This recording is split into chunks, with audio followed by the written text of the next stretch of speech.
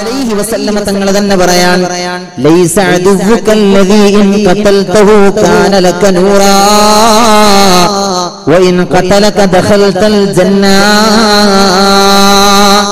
ഹബീബിന്റെ വചനമാണിത്.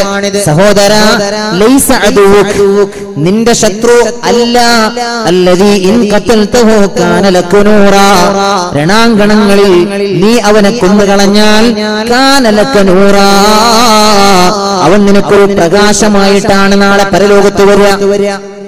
രണാങ്കണങ്ങളിൽ ബദറിന്റെയും മുഹദിന്റെയും ഖന്ദഖിന്റെയും ഖൈബറിന്റെയും രണാങ്കണങ്ങളിൽ വീരേതിഹാസം രചിച്ച സ്വഹാബത്തിനോടാണ് നബി സല്ലല്ലാഹു അലൈഹി വസല്ലമ തങ്ങൾ പറയുന്നത്, നിങ്ങൾ രണാങ്കണങ്ങളിൽ ഒരു ശത്രുവിനെ വകവരുത്തിയാൽ അവൻ നിങ്ങൾക്ക് നാളെ കാന ലക നൂറാ, നാളെ ഒരു പ്രകാശമായിട്ടാണത് നിങ്ങൾക്ക് ഭവിക്കുക. വഇൻ ഖതലക, ഇനി അവൻ ശത്രു നിന്നെ വധിച്ചാലോ ദഖൽതൽ ജന്ന, നീ ഷഹീദാവുകയും അതിലൂടെ നിനക്ക് സ്വർഗ്ഗപ്രവേശനം സാധ്യമാവുകയും ചെയ്യുകയാണ്. അവനല്ല സത്യത്തിൽ നിന്റെ ശത്രു, അവനല്ല യഥാർത്ഥത്തിൽ നിന്റെ ശത്രു, അവനല്ല. അവനെ നീ കൊന്നുകളഞ്ഞാൽ നിനക്ക് നാളെ അള്ളാഹു സ്വർഗം തരികയാണ്. ഇനി അവൻ നിന്നെ കൊന്നുകളഞ്ഞാലോ നീ ഷഹീദാവുകയും നിനക്ക് സ്വർഗം ലഭിക്കുകയും ചെയ്യുകയാണ്. അതുകൊണ്ട് അവനല്ല നിന്റെ ശത്രു. വലാകിൻ അഅദാഉക, പിന്നെ ആരാണെന്നറിയോ നിന്റെ ഏറ്റവും വലിയ ശത്രു? വലദുകല്ലദീ ഖറജ മിൻ സുൽബിക, നിന്റെ മുതുകിൽ നിന്ന് പുറപ്പെട്ട നിന്റെ പ്രിയപ്പെട്ട മകനാണ് നിന്റെ ഏറ്റവും വലിയ ശത്രുവെന്ന് നീ മറക്കരുത്. ആ മക്കള് മോശക്കാരനായാൽ, മക്കള് കഞ്ചാവിന്റെ അടിമയായാൽ, അവന് തോന്നിവാസിയായാൽ, പ്രിയപ്പെട്ടവരെ, ആ മകനാണ് നിങ്ങളുടെ ഏറ്റവും വലിയ ശത്രുവെന്ന് നിങ്ങൾ മറക്കരുത്.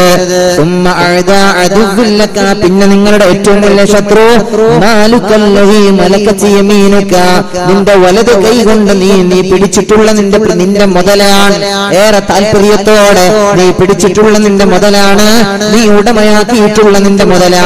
അപ്പൊ നിന്റെ സന്താനങ്ങളും നിന്റെ മുതലുമാണ് നിന്റെ ഏറ്റവും വലിയ ശത്രുവെന്ന് പറയുന്നത് ലോകത്തിന്റെ നായകനാണ് അഷ്റഫുൽ വറാ മുഹമ്മദുർ റസൂലുള്ളാഹി സല്ലല്ലാഹു അലൈഹി വസല്ലം. ഒന്നുകൂടെ നബിയുനാ റസൂലുള്ളാഹി സല്ലല്ലാഹു അലൈഹി വസല്ലം, അവരാണ് നിന്റെ ശത്രു. നിന്റെ മുതുകിൽ നിന്ന് പുറപ്പെട്ട നിന്റെ പ്രിയപ്പെട്ട മക്കൾ, ആ മക്കൾ നാളെ ശത്രുക്കളാകാതിരിക്കാൻ നമ്മൾ എന്ത് ചെയ്യണം? അതാണ് നമ്മൾ ശ്രദ്ധിക്കേണ്ടത്. അല്ലാഹു തൗഫീഖ് നൽകട്ടെ. ഇന്ന് അൽഹംദുലില്ലാഹ് സന്തോഷകരമായ കാര്യമാണ്. ഒരുപാട് ആളുകൾ ഇന്ന് മക്കളെ ഹാഫിളീങ്ങളാക്കാൻ താല്പര്യപ്പെടുന്നു. ഒരുപാട് മാതാപിതാക്കൾ മക്കളെ അലിമീങ്ങളാക്കാനും ഹാഫിളീങ്ങളാക്കാനും മുന്നോട്ട് വരുന്നുണ്ട് എന്നത് ഏറെ സന്തോഷകരമായ കാഴ്ച തന്നെയാണ്. അല്ലാഹു നമ്മുടെ മക്കളെ സ്വാലിഹീങ്ങളാക്കട്ടെ. ആമീൻ യാ റബ്ബൽ ആലമീൻ. അപ്പൊ മക്കള് മോശക്കാരായാൽ അതിന്റെ ഏറ്റവും വലിയ നഷ്ടം മാതാപിതാക്കൾക്കാണ്. അത്തരക്കാരെ മക്കൾ എന്ന് തന്നെ പറയാൻ കഴിയില്ല എന്നാണ് അല്ലാഹു റബ്ബുൽ ഇസ്സത്ത് പറയുന്നത്. മോശക്കാരായ ആളുകളെ മക്കൾ എന്ന് പറയാൻ തന്നെ പറ്റില്ല എന്നാണ്. അതുകൊണ്ടാണ് മഹാനായ നൂഹ് നബി അലൈഹി സ്വലാത്തു വസ്സലാമിനോട് അല്ലാഹു പറഞ്ഞത്, ഖാല യാ നൂഹ് ഇന്നഹു ലൈസ മിൻ അഹ്ലിക ഇന്നഹു അമലുൻ ഗൈറു സാലിഹ്. നൂഹേ, ഇന്നഹു ലൈസ മിൻ അഹ്ലിക, അവൻ നിന്റെ മകനല്ല, നിന്റെ കുടുംബത്തിൽപ്പെട്ടവനുമല്ല, നിന്റെ അഹ്ലല്ല. ഇന്നഹു അമലുൻ ഗൈറു സാലിഹ്, അതൊരു സാലിഹല്ലാത്ത അമലാണ് നൂഹേ. അല്ലാഹുവിന്റെ വചനമാണിത്. മോശപ്പെട്ട മക്കളെ മക്കളെന്ന് പറയാൻ പോലും അല്ലാഹു റബ്ബുൽ ഇസ്സത്ത് തയ്യാറായിട്ടില്ല. മക്കളെന്ന് പറയാൻ പോലും പറ്റില്ലെന്നാണ് നമുക്കറിയാം. മഹാനായ സയ്യിദുനാ നബിയുല്ലാഹി നൂഹ് അലൈഹി സ്വലാത്തു വസ്സലാം ഒരു കപ്പലുണ്ടാക്കി ലോകം കണ്ട വലിയ ജലപ്രളയത്തിലൂടെ ആ കപ്പലിലൂടെ ഇങ്ങനെ സഞ്ചരിക്കുമ്പോഴാണ് പ്രിയപ്പെട്ട മകൻ കൻആനിനെ കാണുന്നത്. ഒരു പർവ്വതത്തിന്റെ മുകളിലേക്ക് കയറിപ്പോവുകയാണ്. മകനെ കണ്ടപ്പോ പിതൃവാത്സല്യത്തോടെ പ്രിയപ്പെട്ട പിതാവ് പറഞ്ഞു, മോനെ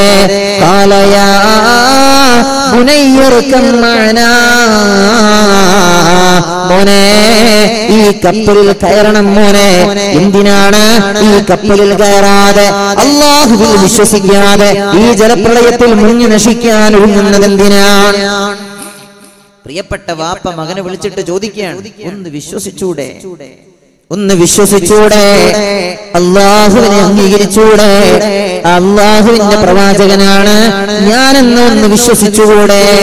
അപ്പോഴാണ് ധിക്കാരിയായ മകൻ പറഞ്ഞത്, ഖാല സആവി ഇലാ ജബലി യഅ്സിമുനി മിനൽ മാ. ഇല്ല വാപ്പാ, ഇക്കാണുന്ന ജലപ്രളയത്തിൽ നിന്ന് രക്ഷപ്പെടാൻ ഈ പർവ്വതത്തെ ഞാൻ ഉപയോഗപ്പെടുത്തും.